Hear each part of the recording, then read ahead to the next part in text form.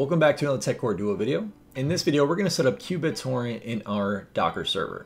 This is going to be using the Linux server IO again. So I had made a previous video making Deluge with Linux server's images. So let's get started.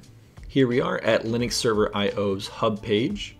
So you can essentially view all of his images just by clicking his name right here and viewing all of these. But we're going to focus on setting up Qbittorrent. So right here you have all of the information that you need. You can scroll down, you can read through everything he talks about here and how the image is created and how to create all of this, all the tags as well and parameters. But we're going to focus on the Docker commands right here, this set of parameters that we're going to use. This just makes it nice and easy for us to install it and set it up within our Docker server. So go ahead and copy that. I've already pasted it into my notepad. Let me drag this notepad over. So the only couple of things that I've changed on here are the time zone. So I have America and New York. I've also changed where the path is for my config file. So if you do not have your server with Qbittorrent folder or anything like that, you can go ahead and create it. Just do an mkdir and create that folder. Also down here under downloads, I've also changed the path as well to make sure it goes to the correct downloads folder. Because in the default config here, it just says path to app data, path to downloads. Make sure you guys put your path in there, otherwise it won't work. All right, so pop this open again. And then everything else you can leave default. All we need to do is copy this. Go ahead and open up your Docker server. So this is my server here. I'm going to paste it in. It'll drop all the commands in just like this, and you can hit enter.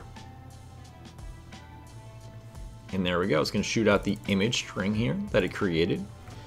Now we just have to start the image.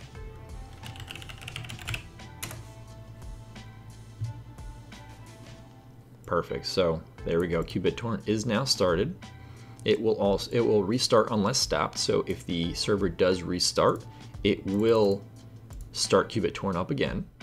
Almost forgot to mention that it is possible that it will do a pull of the image. So it'll start downloading everything it needs for the image file. I already had it downloaded to my Docker server, so it created the image right away without having to pull anything new. So let's go ahead and check to make sure that it is running. To get to it, I'm going to type in the IP address of my Docker server, and then the port, which is 8080, which he explains in the in his website here on this hub paragraph. There we go. I believe it is right here, 8080. So we're going to go ahead and head back here. We're going to hit enter, and here we go. So this is our UI. The default is admin and the password is admin. I'm gonna hit enter, and here we are. So we are in our torrent downloader. Let's go ahead and test it out. So make sure that when you guys go to options here, click on the options, make sure that it is set to go to your downloads, which it should be by default since that's the way it was set up. Let's go ahead and click on add a torrent file. Let's go ahead and try this out. Click choose. I'm going to go to my downloads, and I have a Ubuntu 19.10 open, and I'm going to click upload. And there we go. So let's see if this starts. Perfect. And there it goes. And it's downloading. So it's going to be downloading to that folder that you set it to.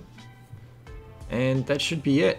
So it's a pretty simple setup, real easy. Just copy the commands that Linux IO does provide for you. Change a couple of the settings in there, just like I had showed you, and then you're good to go. Thanks for watching, guys, and take care.